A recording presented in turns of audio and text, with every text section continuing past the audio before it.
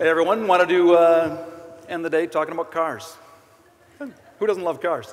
The thing is, there's a fair bit of stuff going on in the automotive business right now. Some people are very familiar to that. We live in Michigan. It's pretty near and dear to our heart. But we talk a lot in the industry about the future of mobility, which is just really a pretty pretentious way to say we're wondering what's going on with cars. The reality is, there is a seismic shift going on right now under our noses right here in the state of Michigan and around the world that some people have some sense of, but I just want to spend a couple of minutes kind of bringing to you not only the implications to the industry, but really the implications to each of you individually as a member of society, because frankly, the changes that are happening, and let me be clear, they are absolutely happening, and you're more than welcome throughout this discussion and next year when you think back on it, go, that guy was crazy, he doesn't know anything.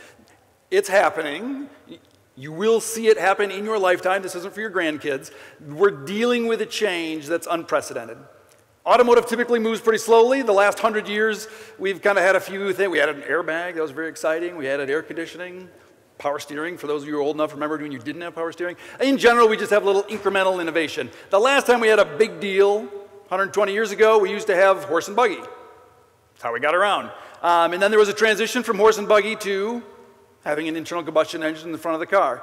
That transition happened pretty quickly. If you look at the picture on the left, 1900, this is Macy's Parade in New York City. You've got one car. For sure, there were people standing on the side of the road going, hey, what's that? That was kind of, I wonder if we'll ever see one of those ever again. 13 years later, same place, same part of the city, New York City, same parade, one horse.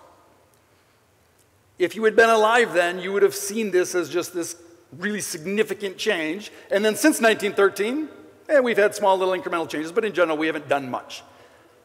That level of change is coming right now to the automotive space. The name of this slide, Speed of Change, the Mary Barra story. I added that just recently. Mary Barra, for those who don't know, you should know living in the state of Michigan. But if you don't know, Mary Barra is the CEO of General Motors. You could argue whether she's a good CEO or a bad CEO. Again, you're more than welcome to have an opinion on that topic. But she's been in the news lately. Whether you've read it or not, there's some General Motors plants that are closing, 3 plants that are closing. She's laying off significant parts of her technical staff. And why is she doing that? GM must be in deep trouble, right? Because they must be losing a ton of money where she has to make these dramatic changes in order to right the ship. General Motors is coming off some of the most profitable years they have ever had as a company. They've made approximately $10 billion in profit each of the last 2 years. And she is firing 15% of her technical staff. A lot of friends of mine, frankly, I've worked with these people for a long time. People I love are getting let go. And is Mary Barra doing that because she doesn't like the people who work for her? Or she just wants to kind of flex her corporate muscles? No. Whether it ever shows up in a newspaper or a magazine or anything that you read online, the only real reason Mary Barra is doing what she's doing is because of this picture. The people who made the horse and carriage on the left picture. Trivia question, how many of those manufacturers became the manufacturers of the things on the picture on the right? It's a trick question. The answer is 0. What stopped people from saying, well, just get rid of the horse, put in an engine, I can still make what I'm making?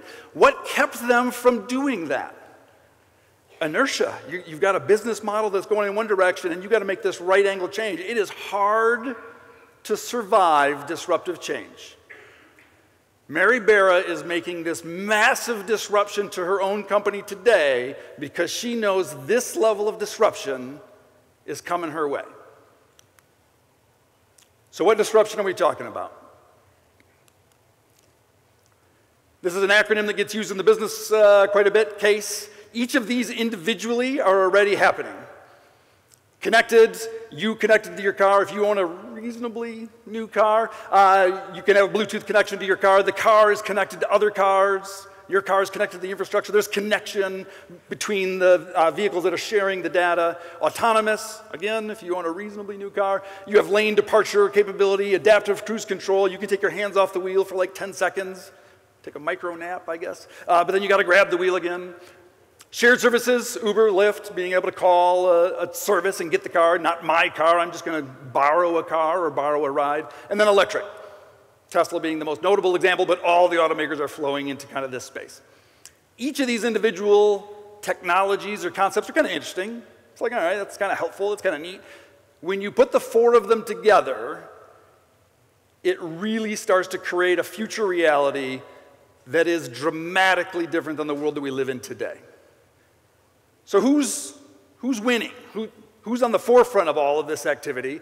Waymo kind of got started before anybody else. They got a bit of a jump start. They're a pretty big company. Waymo is a division of Google, sorry, for those who don't know that. It's part of the Alphabet company. They are way out in front relative to the technology of being able to bring an autonomous vehicle to market. This is the number of miles they drive without having a human intervene. They've now driven over 2 million miles autonomously, and the number of interventions is about 3 times better than the next closest person, which coincidentally is General Motors, by the way. Mary Barra is making that huge investment because of this graph. It has gotten her to the second bar. She's just behind Waymo in terms of the technology of being able to provide an autonomous ride. But then this list goes on. I'm showing, I think, 20 here, but it goes on. Everybody is trying to figure this thing out because the person who figures out the technology of how to provide the autonomous ride and provide that as a service is going to make an unbelievable amount of money. And this is where you start to lean into the, well, yeah, okay, there's a little Jetsons someday. Waymo announced, this is publicly available, this isn't any kind of special insider information. Waymo bought 80,000 cars last year. They are not, but I don't know, I haven't talked to John Krafchick, the CEO of Waymo, but I don't believe they bought 80,000 cars so that they could just park them in a warehouse. They bought them because they are going to put them on the street as soon as they can. And they're not quite there yet, which is why this thing is starting to roll out. But it's not for my grandchildren. The cars are purchased today. General Motors is already building the autonomous bolts. So in this case, there's no steering wheel.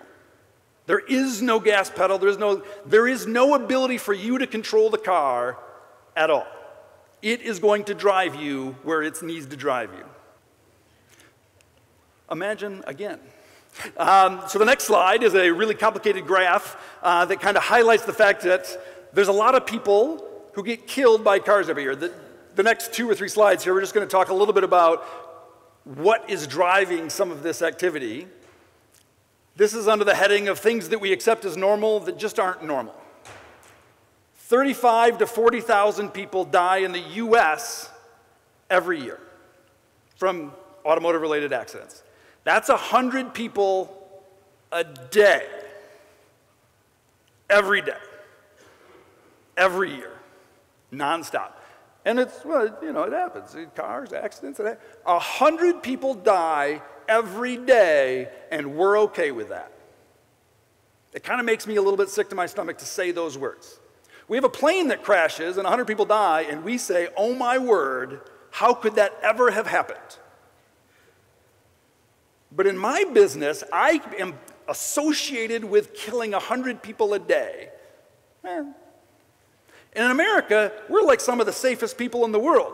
A little chart over here, if you can read it or not. Globally, we kill over 1 million people a year. That's unacceptable. And if you want to get to a point where you say, well, you know, what would be acceptable? How do I improve that? The answer to that question over the last years has been, well, let's just, you know, have better technology. Let's add airbags. Let's add seat belts. We'll just have some of this technology that you talked about earlier about lane departure stuff. If you look at the blue line at the top, the total number of deaths, it really hasn't moved very much. The reality is that you people, and I include myself in the you people, every time we are given a safety feature, our behavior becomes that much riskier to say, well, you made it safer, so now I should be okay. If the car can drive itself for 10 seconds, I can quick send a text to my mother to tell her I'm okay. No, you can't. Don't text anybody, even if the car is driving for you. The reality is we will never drive this down until we get the really bad drivers off the road. Yeah. I'm with you. The only problem is, we're all really bad drivers. You think that you're really good, but the data says you're not, and it hasn't changed. You're not going to get better. Until we take control away from you all, and me, people will continue to die, and that's not okay. Next one, urbanization. So again, the global chart looks almost exactly like this. You're basically in a situation where up until the Industrial Revolution, people all lived in rural environments. We're moving into cities, and cities are having to deal with environmental concerns associated with that. Having a gas-burning car in these big cities is a real problem, and actually moving people around is a bit of a problem. So you're already starting to see implementation of solutions to this problem. Oslo, Norway, whether you like Norway or not, Oslo, Norway couldn't ban the car because people really love their car, so they banned parking. Genius. You can own it. You can do whatever you want with it. You just can't park it. So enjoy the walk-in from the outside of the city to your home. But that is what's coming primarily in China and in Europe, but it'll come to the US as well, where we will say the only cars that are allowed in the city are connected, autonomous, shared electric vehicles. It will be driven by society, by cities needing to implement this in order to maintain this massive infusion of people through urbanization. And this is where it really starts to get crazy. Not my data, this is Boston Consulting Group. Today, when you take an Uber, generally it costs about $1.22 for that vehicle to deliver that ride. If you go to an autonomous connected shared electric vehicle, that cost comes down to 55 cents, where a mobility service provider could charge an extra 15 cents, charge 70 cents to you as a consumer. That's a pretty good deal. That's almost a 40% discount. I kind of like that. Well, if I show the next slide here just briefly, there was a guy who wrote a book basically talking about the car you own today. If I buy a car, put it in my garage, and I spend $30,000 on the car, which is about the average transaction price, that car is generating about $5,000 worth of value in data that you're giving away. It speaks to the infrastructure and gives traffic patterns. You talk to whether it's Waze or other things. The car is generating data and you get no return. And his argument was, hey, if we actually got our return, we should get a discount check from all those people that are using our data. He's a former employee of Ford. That's kind of an interesting thought, but when you look at this model of connected autonomous shared electric, now I'm getting into somebody else's car, and they're going to actually take me from point A to point B. And again, Waymo, division of Google, I'm getting into a Google car. Would Google want to know who I am, all the things that I've purchased recently, when I got into the car, what I did in the car, what I listened to in the car, and when I arrive, and what's nearby of when I arrive, and I can actually send advertisements to you along that path and journey? Is that worth anything? Turns out people have estimated that to be worth about 60 cents a mile. Google can give you the ride for free and make money. I don't know that Google would give the car away free because I don't know that they have to, because they can then make additional money. But the only people who can make 60 cents per mile on you, if that's a legitimate number, I mean that can be questioned and tested, is it going to be GM, Ford, and Chrysler who monetize that data? Or is it going to be Amazon, Apple, Facebook, Google who monetize the data? And if it's the latter, which seems plausible, they will have a 60 cent per mile advantage over anybody else.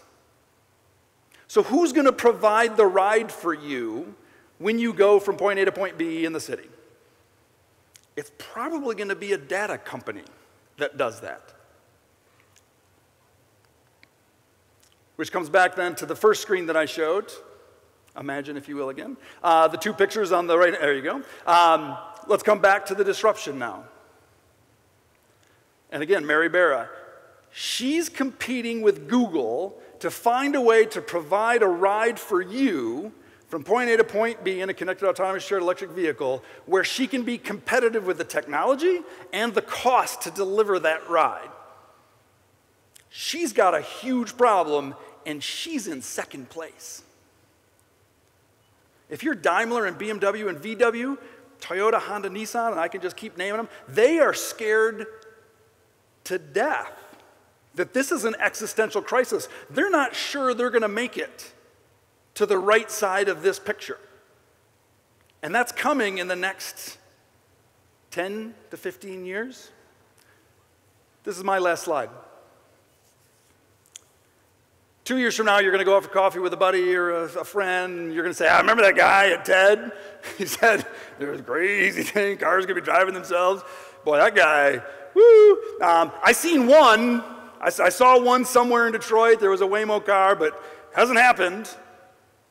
I think Bill Gates is absolutely fantastically correct in describing disruptive change here, because you won't see it in 2 years. You won't. You'll see one, you'll see two, and you'll just see this little evidence of it.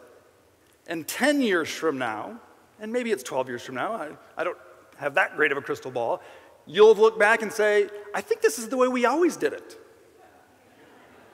There's plenty of examples of this right there. I mean, you guys all have your iPhone. It's like, man, we've had iPhones forever. Or 10 years, I forget the exact date, 11.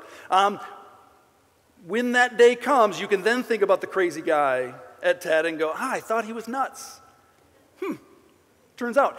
Now, most of what I talked about has relevance to me, my business, the people I work with, all the automakers I work with, but it also has huge effect on you. The society of tomorrow will look very different. And the way that it looks is being decided by people running companies. And you have not been part of that conversation, most likely at all. And the reality is, if you want the future to look like what you want it to look like, you need to raise your voice. Because the decisions are being made right now for what society is going to look like 10 years from now. And for the most part, society is just kind of sitting on their hands. And this is what I want to leave you with, is that last sentence up there. Please don't let yourself be lulled into inaction. And to be frank with you, I think it's really the expression that I would want to leave with you for the day. All of the people who presented today are talking to you about things that are happening that are significant. And if you think, oh, that's somebody else's problem, I'm good, you can't ever let yourself be lulled into inaction. And that's what I'd like to leave you with. Thank you.